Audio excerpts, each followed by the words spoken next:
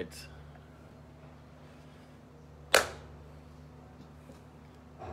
Take 3. So this is for Anthony, member of the group, who has, has a really strong desire to reclaim his mornings. I don't know if reclaim is the right word. Maybe to claim for the first time. And has a sense, I think, of how powerful it could be and how powerful he would be if he took back his mornings. Or if he not took back. You know, I think he's only 18, so probably all his life when he gets up early is probably because he has to get up early. Someone wants him to get up early. He has to go to school. His mom or dad wants him to get up and do X, Y, Z. And there's something, I think, in that stage of your life, it can really be a breaking out and claiming your life for yourself.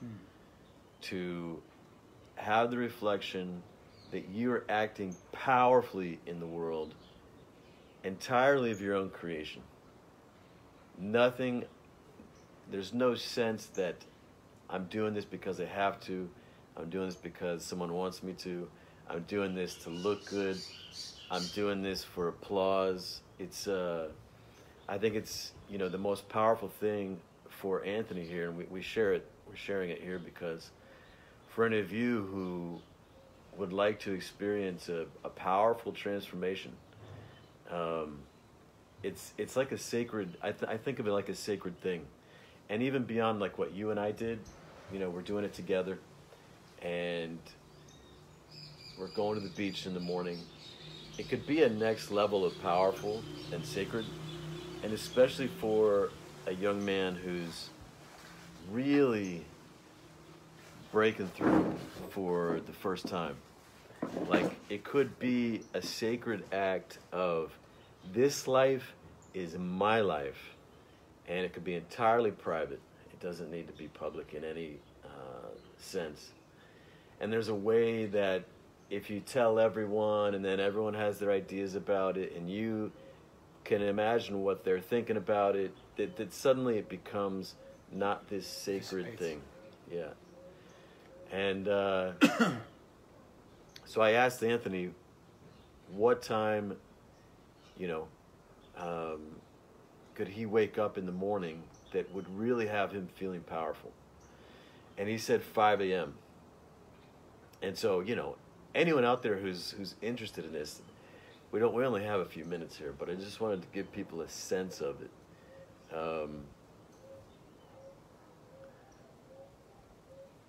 And maybe I can do that by sharing what I did for years, my morning ritual for years, which was, first of all, and this is all related to the power of reflection. So our mind is always reflecting back to us. I wouldn't say always, but on a regular basis, reflecting back to us who we are in the story of life, or in the story of our life. And so we're somehow stuck in this story that's already been created. We wake up into this story about who am I and what's true and whatever, and then we just react to that story. And we make choices inside of that story, and we have our feelings inside of that story. But this has to do with going one step back and creating the automatic story-making apparatus that then we find ourselves living in. It's a next level of power. And so I designed a morning ritual for myself with this awareness in my mind. And the idea behind it is, first of all, I chose a ridiculous early hour to wake up. I was waking up at 3:55 in the morning. And I was living in an office. The whole thing was an office. Everything was designed for reflection. In my back office, at a front office, a hallway with a bathroom and a kitchen, and then the back office. The whole thing was an office. The whole thing was about building my business, my work, my vision, everything. It's like just a reflection of total dedication. There was no sofa. There was no TV. This was not a place for a guy who's just hanging out and just life is passing him by and he's just enjoying himself. Upstairs were kids in university who were partying till maybe 4 a.m. And just, these guys I had a landscaping business during this time. And, I won't share the whole context, but, these guys sometimes would come to work with me and their level of power, personal power was like way down here, whereas mine was way up here. There was for me, there was no room for weakness, no room for self-doubt, no room for excuses. There was just no room for anything that could give me a reflection that I was less than totally powerful. 1 second. We have a lot of noise in the maybe Hans, we can just rescue our people here and come inside.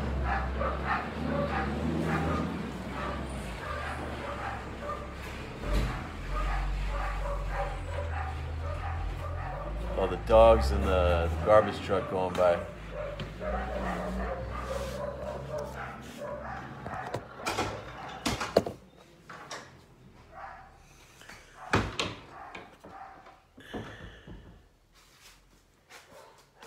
The way I was designing my entire life, it was to give me the reflection of being ultimately powerful, and it was incredibly transformative for me personally.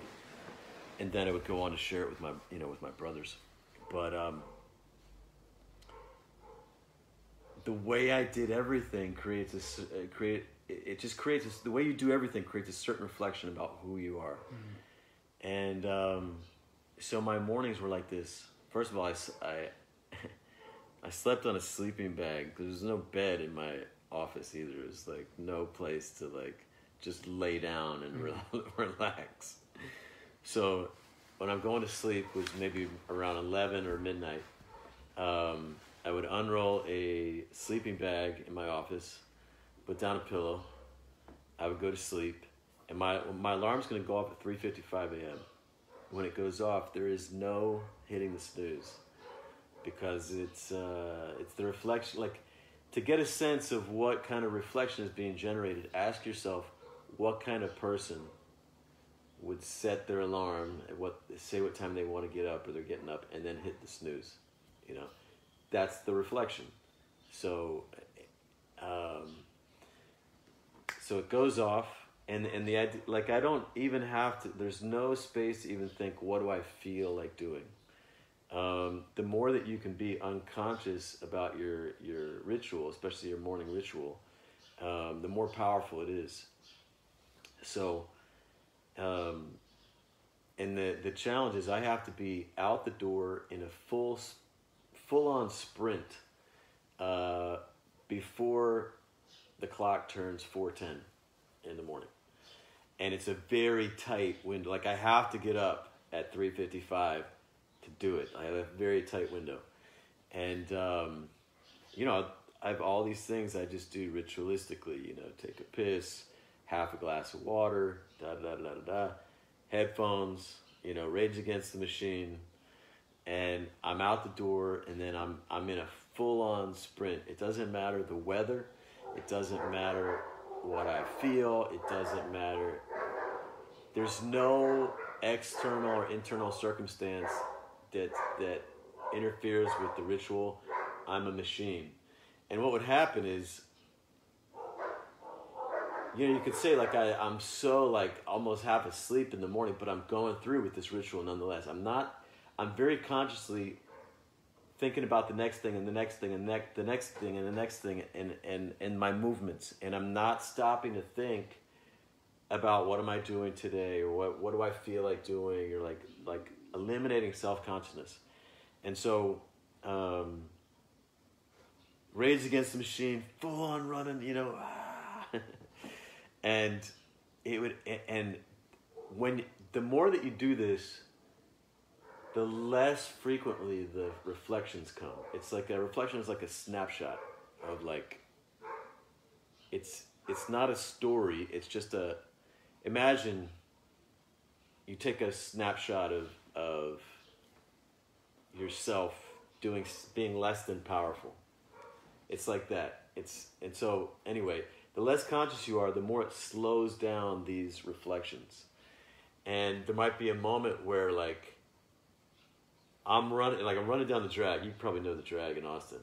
It's the middle of the night, and I just have a sense of this image, this guy running, and it's like it's me, and it gives me that reflection, and I don't know. It's and then again and again, and then like a bum on the street will like be startled or something, and then it'll remind me again, like I have self-awareness again, and it's like that. And so not only do I have the Rage Against the Machine blasting in my whatever, and my run is like it's at the edge of my ability. I'm pushing myself the entire way. So my consciousness is so used up by maintaining deep rhythmic breathing while pushing myself at the very edge. So I'm not judging myself. How tired am I? How much do my legs hurt? Anything else? It's just how fast can I go while maintaining this breath? So my consciousness is being used up by all this, doing the ritual properly. And there's less time to think about anything like how do I feel?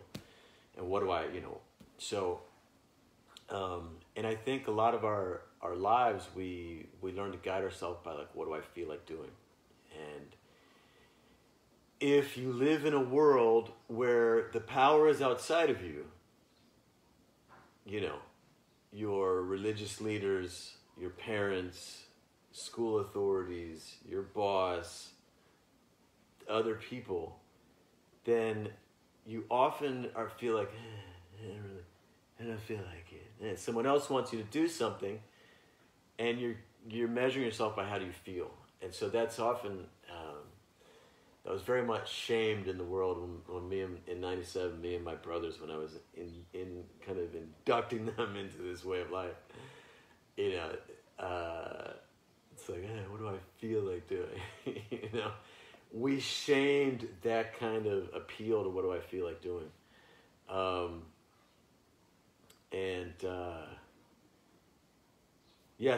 So everything was precise. So there's a turnaround point, and I know that I can go the extra distance if I want, but I never question what road am I taking, what path am I taking. There's very little choices in there. If I want to go for the extra, I can go to the extra destination. And again, I'm running full out, and then when I come back, I always finish with a sprint, and it's like, it's one of, like, this is, it's so great, like, I don't know, the feeling and the reflection of just, like, imagine it's 4:08 it's maybe 10 minutes later, 4:20 in the morning, and you're running through West Campus, which is just, if there's anyone awake, it's drunk students stumbling back to their fraternity or whatever. It's maybe a police car, it's a bum, or it's the trash guys picking up the trash. And just fucking out of nowhere, you fucking turn the corner and full on, just like as hard as you can fucking go, and the rage blasting, and shirtless and shaved head, and just it's with everything you fucking got. And the idea is like, you're generating the most powerful reflection that you could have. Like, no weakness. There's no, like, I feel a little bit tired, so I'm going to run a little bit less. Or no. It ain't any sign of weakness or self-doubt comes up. You go fucking harder. And then you finish. So I finished with a sprint, full-on sprint. and I can't stop. I don't stop until I know that I've crossed the finish line. Most people, when they're running, even running a race, people often stop just a little bit before the finish line. And to me, it's such a negative reflection, you know? It's so much more powerful to know 100% that not only did you, to have no doubt that you went as hard as you fucking could to the finish line, but beyond the finish line. And to know that you have to go at least a few steps beyond the finish line. So when you choose the ritual, because that's, I think, is a great key question you have there. You're choosing your ritual thinking, like you ask Anthony, what would be a powerful reflection? Or what did you ask him? What time would be? Yes. What would time? have him feel really powerful or yeah. So that's how you design but the give ritual. him a powerful reflection, yes. So that's how you design the ritual. When you set it up, you say, what can I do that will give me the reflection of the powerful man that I want to be? Yes. Right. Yes. Now, in the years since, like I did that sort of thing for years. In the years since, like right now, it's not exactly like that. You know, we wake up and we walk to the beach and it's beautiful in the sun and like all this. And that's also great. But I think for a young man who is not yet identified himself as warrior, like knowing that in the face of anything, there's nothing that fucking stops him. And it's so powerful, man. It's so powerful. That's kind of why we started doing this Facebook Live to the whole audience, and like anyone could see it, women and whatever. And we kind of did it in a lackadaisical sense, and I just felt like, no, something's off here.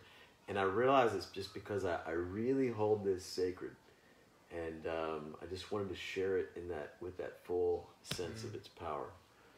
What I hear in the story is like what really struck me was the idea of like, you don't let self-consciousness come in.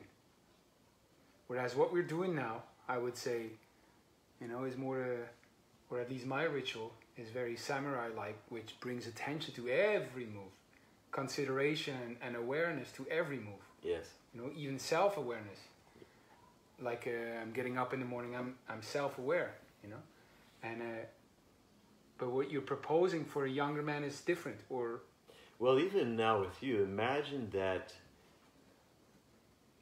your ritual was so precise, every movement, and like imagine some kind of really sacred religious ritual where everything, and it takes all of your concentration to think what's happening next and what's happening over here and like all this. There'd be far less time to even pay attention to who am I, what do I feel, or whatever. Actually, that's way more that's the unfettered mind, that's the attention. In fact, I said self-awareness, but it's not true. It's not self-awareness. It's attention to the ritual. It's attention to the ritual, and like you have it even in aesthetic forms in Japanese with the rinpa, for example, where you focus so much on the ritual itself, the form itself, and they speak of emptiness. It's an emptiness because you're not self-reflecting. You're not going back, how do I feel about this? Yes. There's an emptiness that comes. It's almost like you are the ritual. Yes. That's the emptiness they talk about.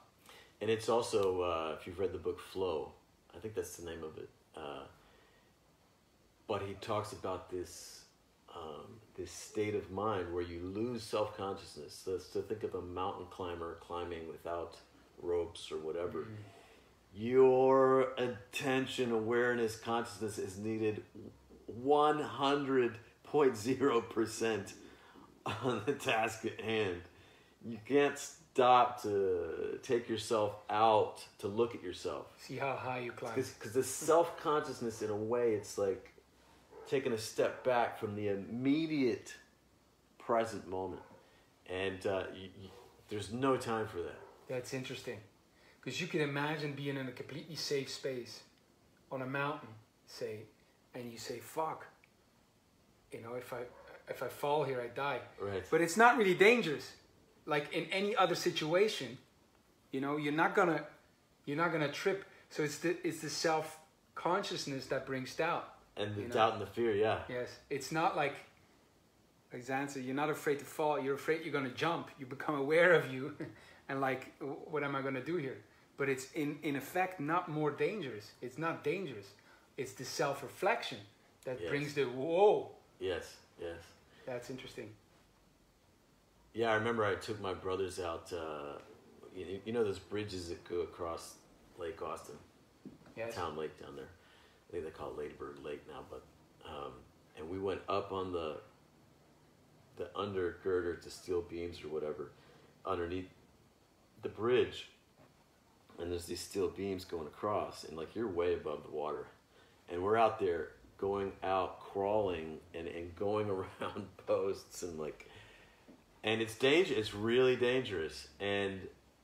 But what I was instructing my brothers to do was like, you don't make any move until you feel 100% safe. So you try your hand here. Am I safe? Yes. Okay. But there's the point is there's ways of using your mind that allow you to do things without the fear that you would normally have. And it's not just fear, but it's almost as if we put ourselves in a certain story as well. Like the you who you've been being would be afraid to do what you're doing now, right? Because he can't do it. He, in his world, in his story, he can't do it. And so the idea is to not bring up that story, to not create that story. And that story is created through reflection, narration, position, all these things that are in the inner conflict diagram. And so the idea is you're just, your consciousness is 100% taken up by the task at hand. And so how did you like you set up the ritual? Like the next day, if you recall, the first day you did it. I don't recall that. Well, okay. I'm wondering how, like the how-to, because this could sound like, yeah, I know how to do this. I know. How do you get to that first day and you start doing it? Because there's still a decision that has to be made. There's a decision for you to have to be made, like not, where did you get the complete commitment to finishing the ritual?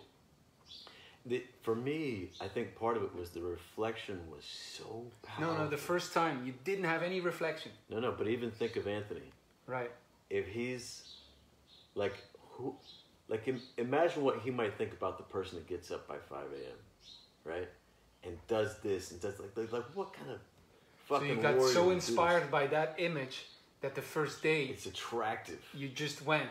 It's Right. fucking attractive, like Right. and so it gives you the reflection of being this fucking motherfucking powerful. Even before you person. did it. Yes. Okay, that makes sense. Yes.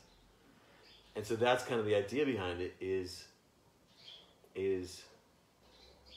create it so that it's Right. so exciting to wake up to, And if you don't, it's your system that needs improvement. It's not you. You're not at fault. Yeah, so the way I approach it, and over time to make it last and make it become more powerful and adaptable,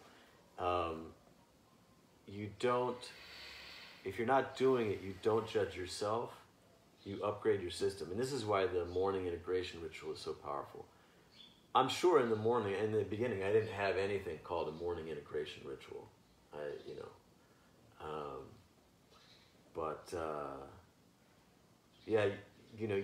You have some really powerful mornings like that, and it's addictive, man. It's like and also like the reflection also comes when like one of the college students he's coming home or whatever, and he's like, hey man, did we see you running this morning at 4 a.m.? Like,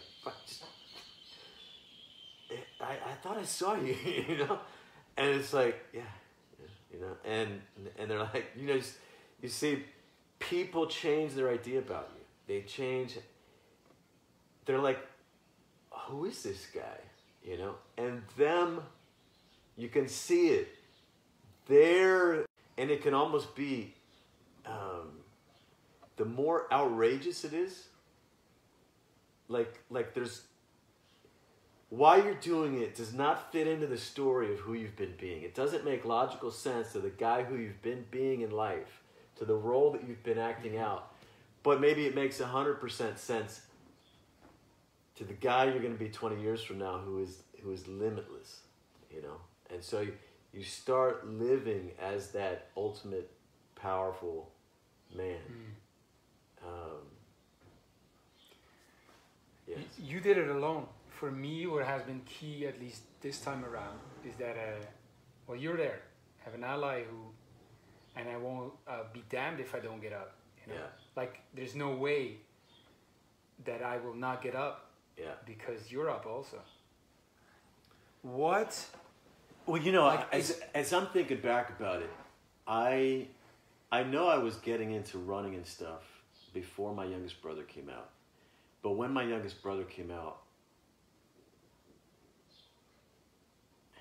I think also, like, I wasn't, okay, so I didn't start off, like, running at 3:55 in the morning. That was maybe after a couple of years, maybe a year or two of doing something else. But I remember when my little brother came out, we would get up at the time when all the students they're on the drag, they're going to university, you know, and they're all like, and from our perspective, it's like,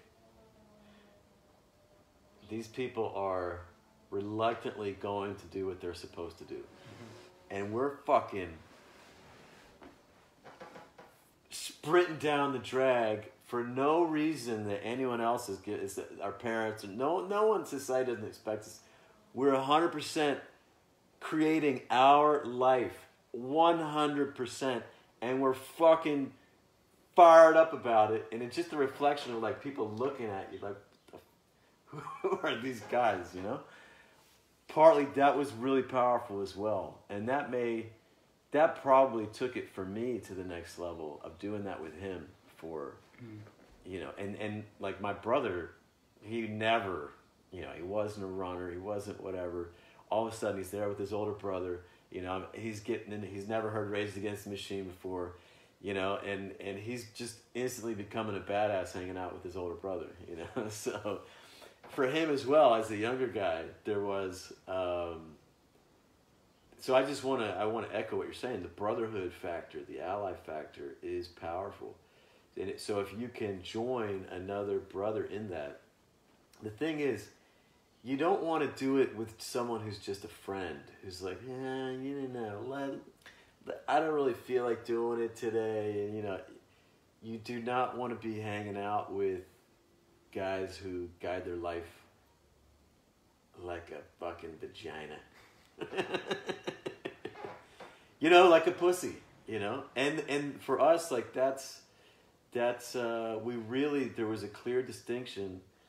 We looked down on all the guys that were just kind of half-assing life and, I don't feel like it, you know? So, yeah, I'm glad you're asking me these questions because I'm looking back to map on, you know, kind of how it all started and stuff. But my youngest brother was coming from, he actually dropped out of high school to come and live with me, and in high school he was looked down upon as a loser.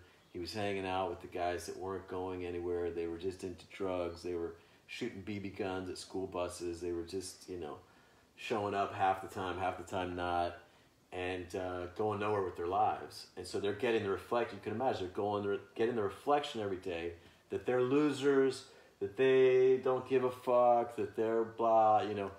And I realized, because understanding the power of reflection, what's going to happen to my youngest brother if he stays in that situation long enough. He's going to believe that shit about himself, and that's going to affect the rest of his fucking life. And so I realized, fuck that, John. You come out here and I'll show you the way to be a powerful man, essentially. And so when he came, I inducted him into a way of life that was just like ultra powerful. And so for him, he went from one way of life to another that was like a drastic difference, but on the level of like status and pride and personal power, confidence, it went from like boom to boom, you know, and it's a high, it's addictive. When you do that, make that kind of a leap, it's like, oh, it feels good, man. You don't want to fucking give that up. And you don't want to be one of those guys who's living like you used to live, right? Like all those other people. So part of it, I'm thinking about it now, part of it was like, kind of like an extreme pride in being levels above all the other guys who were just kind of going through life half-assed, not totally their own creation. So what would you recommend to Anthony, tying it back in?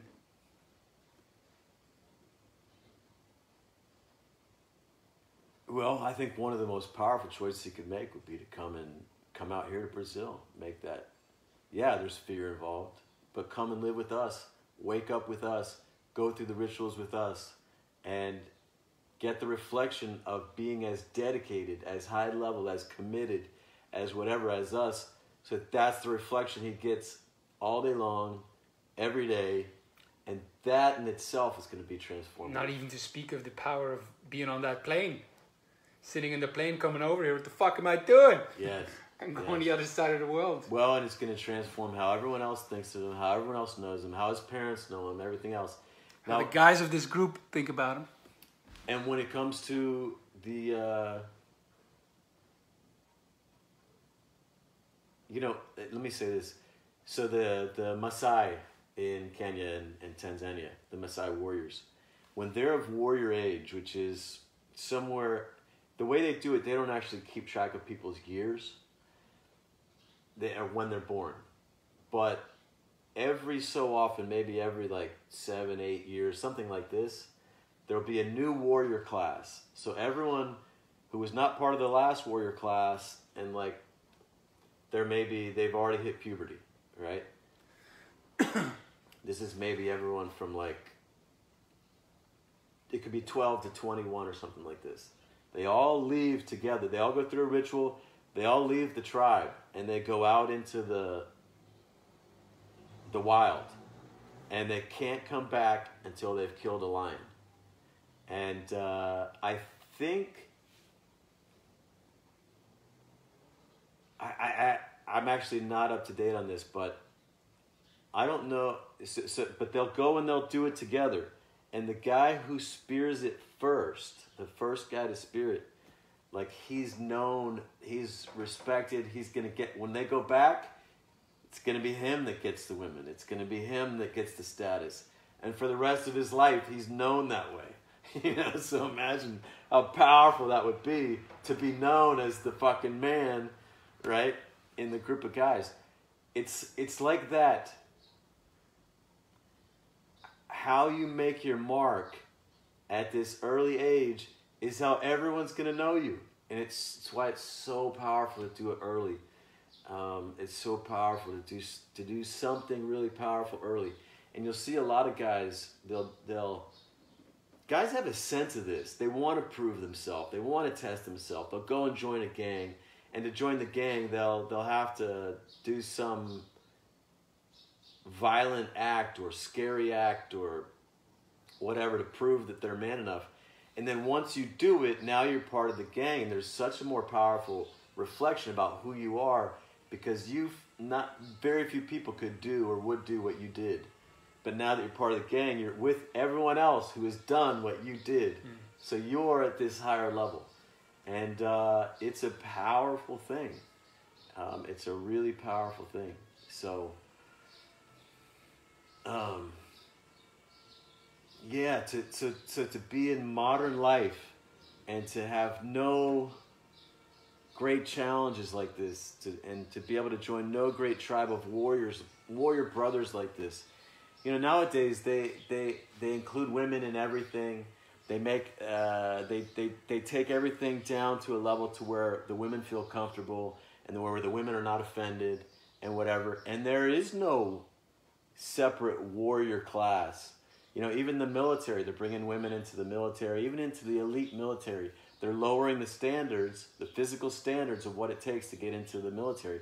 How less attractive is it now for a man to say that I became part of this elite group of SEALs when the standards have been lessened, right? Or even when there's females present, you know? And, you know, if you're a guy listening to this who's been brought up in a feminized world, you might say, oh, that's kind of sexist, you know, Michael Skye. But the dynamic is there for a guy who wants to be a powerful guy. There is something really powerful about joining a group of an elite brotherhood that doesn't involve women, period. You know, you can make whatever you want of it, but the fact that we have so few of those all-male spaces, warrior brother spaces anymore, is a real tragedy. Or that we have men, older men that we really admire, respect, and look up to. It's a tragedy that young men often have no men that they know in their immediate surroundings. With a guy like that, who they also feel gives a fuck about him, you know, that we're impoverished with that. And so, if you're a young guy now, I would say, fight for it. Fight to go and have that, to be amongst, and to be an apprentice with, or to be a mentee with powerful men who you respect and admire, who are going to hold you to a high standard, who also give a fuck about you. Like, both of those things are ultra powerful, as is the force of honor to guide you. So these things, in fact, are, for me, what's underlying Project Ronin is, and this is actually probably the first podcast that we've really done that it's along the lines of what I really want to be doing with this podcast, I think, is for these younger guys to give them a sense of what's the wealth, the natural wealth that they would have if they belonged to some kind of enduring human tribe or population that's not, you know, the world we have now is designed to make us comfortable essentially as slaves to a corporate elite and to an elite class, and to just be comfortable going along with their program, right? We get trained in 9-to-5 school. That makes it easy for us to go into a 9-to-5 job. You know, the whole thing is set up to so it works for the people who profit from it the most. And my invitation is realize the wealth, the natural wealth, elders, brotherhood, honor, a role of honor for your people, a role as a warrior. Every man should in some way have a chance to be a warrior early on in his life. And, you know, yeah, so to realize what they're missing, and that feeling, something's not right, I'm not fully alive, I mean, isn't it fucked up that there's maybe nothing calling to you, you know, that call to a battle to fight, an adventure to live, a beauty to rescue, and warrior brothers to fight alongside of, that you don't have that in your everyday life, so you have to go play a video game to get that feeling. That the natural world is less exciting to you, less alive to you than a fucking video game. That's a tragedy. I don't blame the guys who get into the video games. Just pay attention. Your desire says, I want to come alive like this. Well, if the life that you're living and the things that you're signed up for, whether that's university or the 9-to-5 job and the blah, blah, blah, blah, blah, when you look around, you see everyone else is living this normal life. So you say, well, I guess there's something wrong with me if I'm not turned on by this normal life. No, it's honor your tazao, honor what makes you come alive. And if it's not in your natural environment, go seek it out and go make that adventure happen. Go find or start a group of warrior brothers. Go find or become the elder that you don't have, the elders that you don't have in your life. Reclaim this. And you might have to, you're probably going to have to do it in the face of all those normal people out there who are entranced in this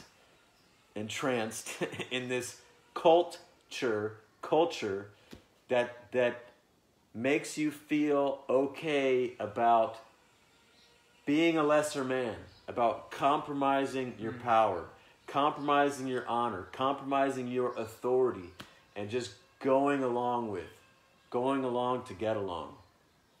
And yeah, I feel it's a crisis moment in those early years, in those warrior years, 12 to 21, let's say. I feel it's a real, like, you forge your fucking warrior identity then, or you're going to pay the price later on. Or you got a much bigger fight on your hands later on in life. Yes. I feel it's a real crisis. And while we're having this conversation, I'll say also that I want to say this about authority, because we have a fucked up relationship to authority where authority is something outside of you. This is like the current modern, civilized, Western way of relating to authority, that it's somewhere outside of you, and that it's someone with a position who can make you do something even if you don't feel like doing it. And then we internalize this external authority to guide ourselves. And this was 100% fucked up. It steals our power, it steals our honor, it steals the warrior self that we could be and the creator self that we could be.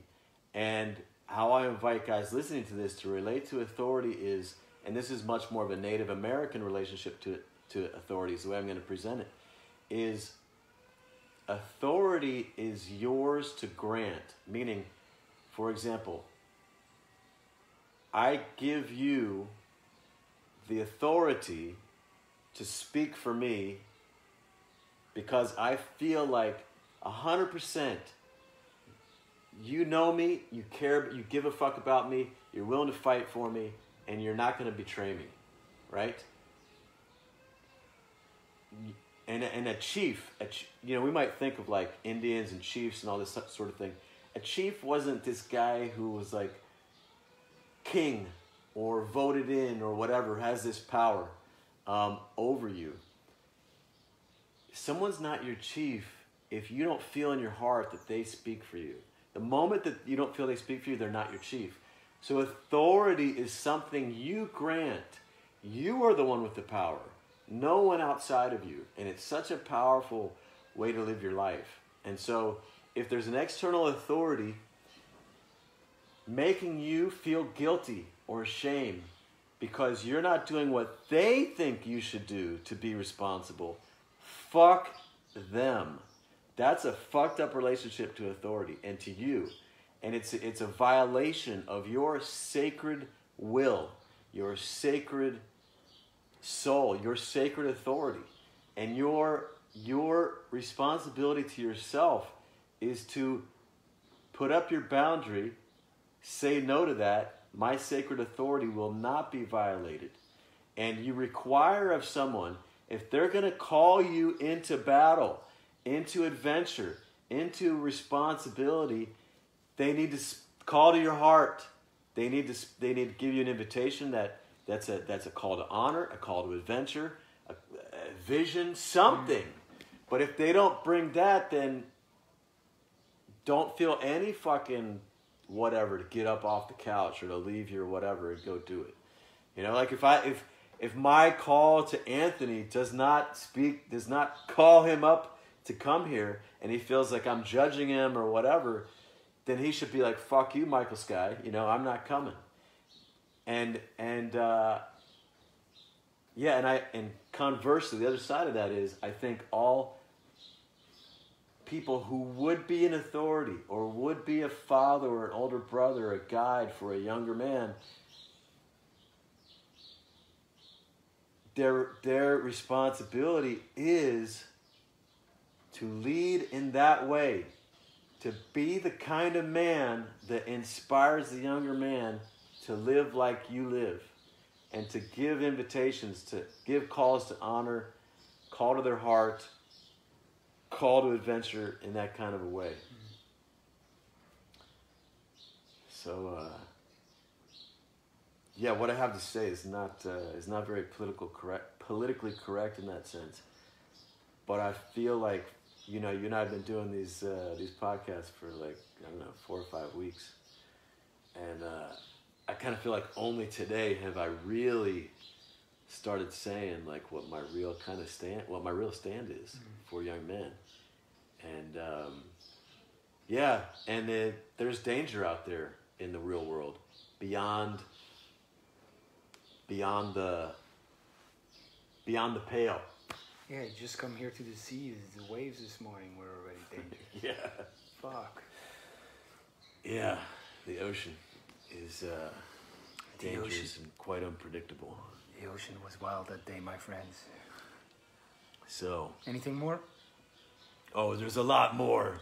Stay tuned. That was great.